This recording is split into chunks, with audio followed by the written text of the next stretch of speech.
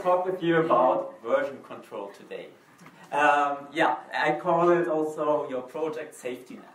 First of all, it's maybe my phone. Okay. So first of all, version control. I want to get to know my audience. Who of you has ever heard of version control?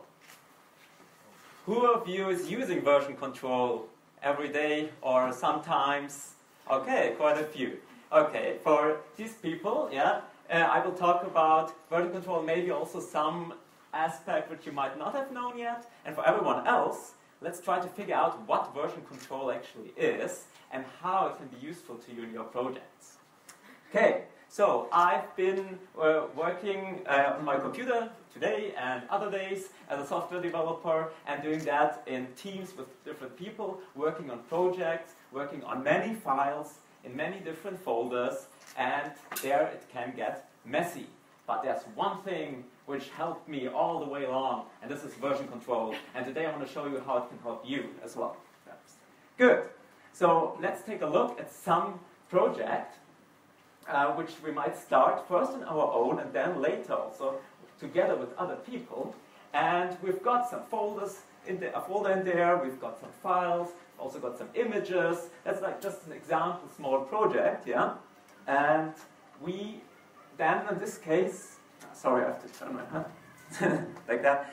And so we have this project, and then we might work on one file and go along, but say, hey, we still want to keep this one little bit and don't want to delete that because maybe we need it later. So we create a copy of that folder, right? And then we go on and continue, and maybe there's something else. We just changed one file, but we want to keep it. We create a new folder. And another one. And another one. But this is the last one, right? It's the final version. We will not do any changes after that, right? Yeah. So usually that happens, and again, and so on. And this is just an example I brought up because actually my personal examples, for example, a bachelor thesis would be just too embarrassing to show here, would be too long. Who of you actually thinks such a thing might have happened to you as well at some point in your life? Oh, quite a lot of people, right? But the good news is, whenever you did that, you created your own version control system. Because that actually, you're taking your versions, different versions of your project, and somehow control the flow of them. You give names to different versions, and somehow have it in some sort of order. But what is, when you want this one little thing out of this one small file, is there any chance to find it again somewhere in all of this mess? Probably not, right? So here's where the version control system comes in here. And I call it like a safety net for your project. So you can imagine your project.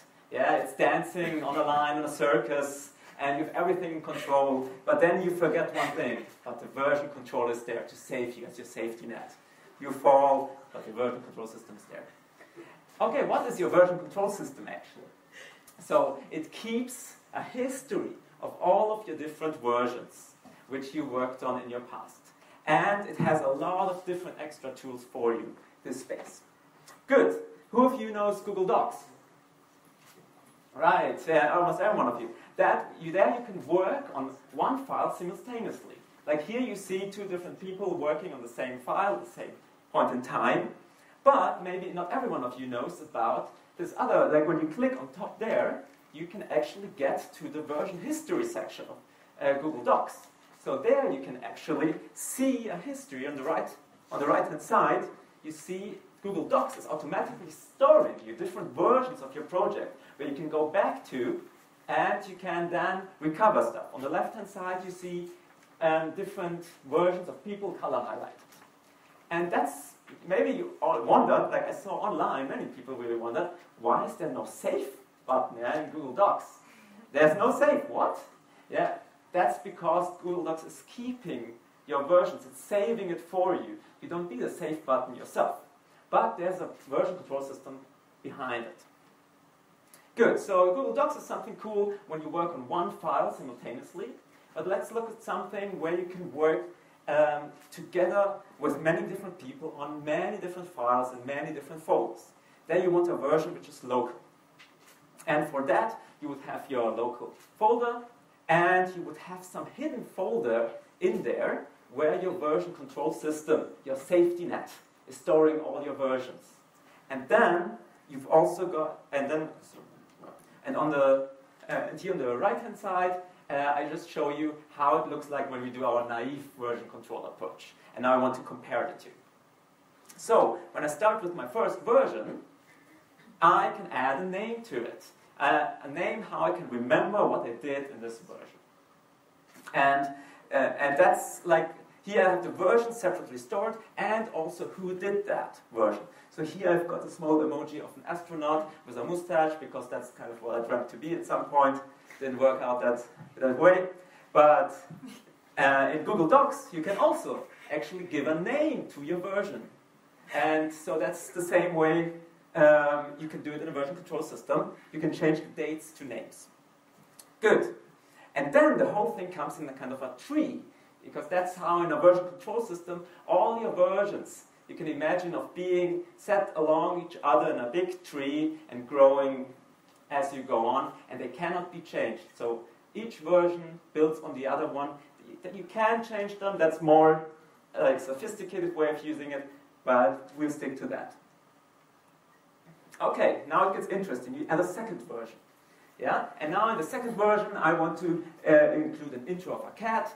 And now we already see a first difference of, in the version control system, with just our one folder and the hidden folder. VCS stands for version control system. So it's the folder holding version control system. And on the right-hand side, we see we have already two folders because we created a copy. And this goes up into the tree. And we can create more and more versions. And now here's the 8th version. And then even someone else could come in. Another person adds a version and changes the files. And even another person undoes the change. But you've got, with all these messages, a history of who did what. And you see on the right-hand side that when you do it naively, you've already got a lot of many copies of your project. And for example, all the images in the image folder, they were all copied again and again. In the version control system, we've got just one folder there, and this hidden version control system folder. Okay, sounds good. In a moment, we will talk about what's actually inside this version control system folder, which holds kind of the magic, and how it works, that we can have all of this history of versions where we can jump back to and forth without actually having all of these different folders. So now even the rock is happy, so he can read the messages and go back and forth. Let's quickly recap what the benefits are. So we see that actually with a version control system, we can have infinitely many versions, but for that we need infinitely many folders. And sorry, that's when we do it by hand. And when we have a version control system, we can have as many versions as we want, and we just keep this one folder with our project. Plus this additional version control system folder, which we'll look at in a moment. And then we also see, when you copy all of the files, it gets big, data-wise. And with a version control system, you use less disk space, right? But you still got all these versions. So how does this actually work? And what's inside this version control system folder? Let's take a look how this works. Who of you does know any version control systems? Know any names of them? I think you go first. Git is a famous one. Anyone know another one? Yes? SVN, yeah? Subversion. So there are some of them out there. These are the 3 most popular ones. So there are a lot of different ones. It's actually a big space, yeah, with a lot of different ones. And I put in Google Docs there. It's not a version control system, but it has one under the hood. And we will take a look at Git now. That's the most successful and the most widely used one. And it got a lot of, and you see how popular it is, because GitHub, that's like a cloud version of it, just recently got acquired by Microsoft for a really high price. And just shows you how important these systems are. Good. So let's take a look. How could that actually work now to save space in our files? So instead of copying all of these different folders, and when we change just one word in one file, you know, but we want to keep somehow the changes and keep the version, we would copy an entire folder in our naive approach. What if we just only store the changes we did? So we only store there was one word changed, and then we change something else, and we store only that change. And then we change it again, we store that change, and we don't have to copy entire huge files, we only change small bits. And in the end, we put everything together so that it, again, makes sense in one file as a version control system. Sounds reasonable, right? But that's not what Git is doing. Can you think of why that might not, what could be a downside of that approach? Any ideas? Yes? Processing for power. Exactly. So you see, it's a really complicated complicated thing to do. If you have differences of files, and then you have to remember, okay, once you deleted everything, then you put something back, then you change the name of and so on, and in the end you have to put everything together. It's a really complicated process. And you've never got your real file, the real file, which is your current version, on your system. You always first have to compute it. So that's why Git, in particular, as a version control system, chose a different approach. They say, when you make a change, even a small one, we copy this very file, but we will never copy all of the other files which you have. Not of all of the other image files and so on. But we can compare very fast whether your new, like out of all the files of your new version, which ones have you changed and which ones not. So how does Git do that? Alright, so for each and every file, it creates a so-called hash. It's a representation of just a string of 40 characters of the contents of your file. So everything in there gets a hash. And with that, the content is uniquely identified. That's not only text, that's also every picture. Every picture gets such a hash. And in the end, you just have to compare hashes. So even if you have documents and they're just different in one single letter, like here the first letter is different, the hash, the resulting string, is completely different. And that's really useful because you then only have to compare the hashes. And for example, if only the last word of your file was changed, the version control system has not had to go through the entire 1,000 or so lines to check whether the document is different in the new version to the old one. It could just compare the 40 characters and see that the document is different. So each and every document in your folder receives a hash. And, for example, this is my first version, which is all of these hashes. And then, now I change only this one file, this report file here in red. And my second version would then get a new hash there, but all the other hashes would remain the same. So even also all of the folders, all of the files would not be copied, but just that one would be recreated. Let's take a look inside the version control system folder. And here we see, in the first version, we've got all of these files in there recreated.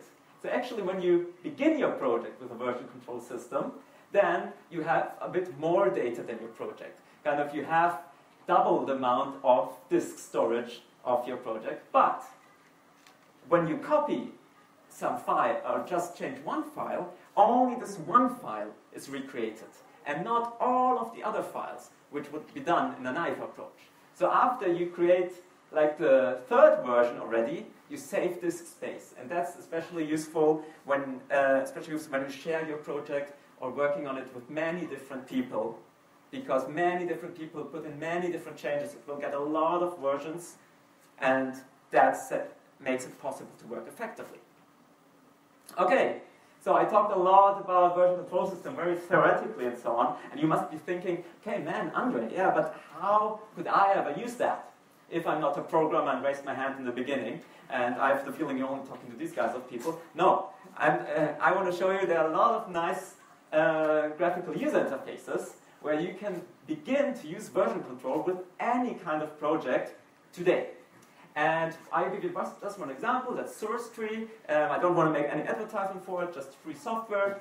And here you could take any folder of your project and just drag it in there, and boom, your project is already version controlled. And when you're inside there, for example, as I did in the example before, I'm changing only one file, this project file. And here I'm deleting half of the project because I'm kind of fed up with it. No, it was bad. But I might still want to keep this change and use it later. I never know. And so this would be my change. And the only real important word you need to know now to get going with Git, and this one is a commit. A commit stands for a new version. And so here you see on the top left, there's the commit button. When you press that, you can also put in a name, as you saw before, a name for your version. You press commit, and that version is saved. And with that program, you can always go back to your versions, jump back and forth, and then it has a lot of more tools to offer how to work together in a big team. And that only, in the end, makes it even possible for people, for software teams and for other teams working projects to be spread around all over the world and to still being able to control exactly what they're doing, to know exactly who did what, where, and when, to have complete overlook over everything, and with kind of having all of this detailed information, you think, oh no, everyone knows exactly what they did. No, it actually frees up a lot because you can be spread over wherever you want and work together effectively. Okay, thank you very much.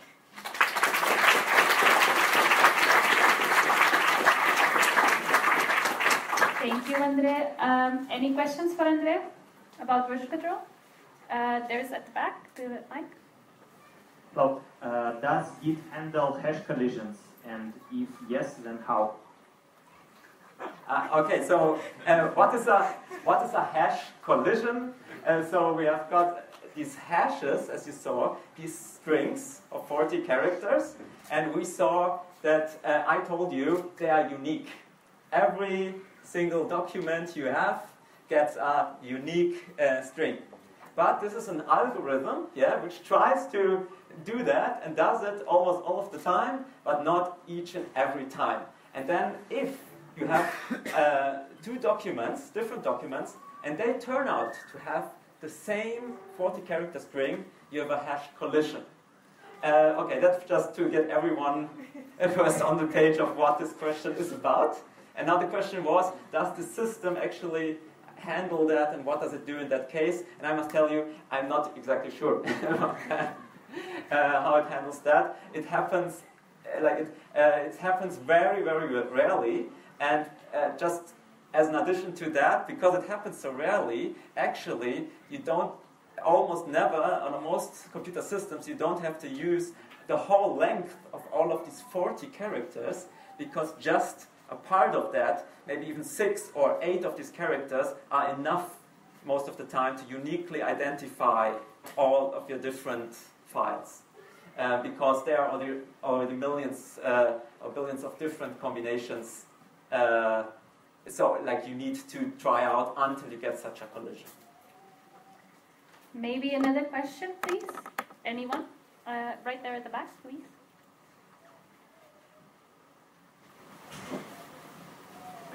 One question. If you're working with teams, will it be more recommended to work in the ones like Google Docs that already use this kind of algorithm behind? Or will there be a certain plus in using a software specifically for this? What would be your recommendation? To use the ones that are like Google Docs, or to download yours and work the files in Teams with another approach? Okay, thank you. Very good question. So, for example, Google Docs is really great for working on the same thing simultaneously, real time. You're all in there working on the same file, and it has this mechanism for it. The Git system, which I showed you, is you have your project kind of on a server. You get your clone, your copy of that, work on it yourself on your computer, and other people work on it as well. They can chill, work on it, and then you put everything together on the server, and at that point you might have to resolve conflicts. So Google Docs is a cool way of really offering this live simultaneous thing. And there are also other tools for that as well. So I think that's kind of the main difference when you really are there at the same time and can even like add comments live and change that. As with Git is you can take it home to your computer, work on it, and then maybe from even more complex things, and then later send it to everyone. Thank you, Andre. Thank you very much. Okay, thanks. Thank you.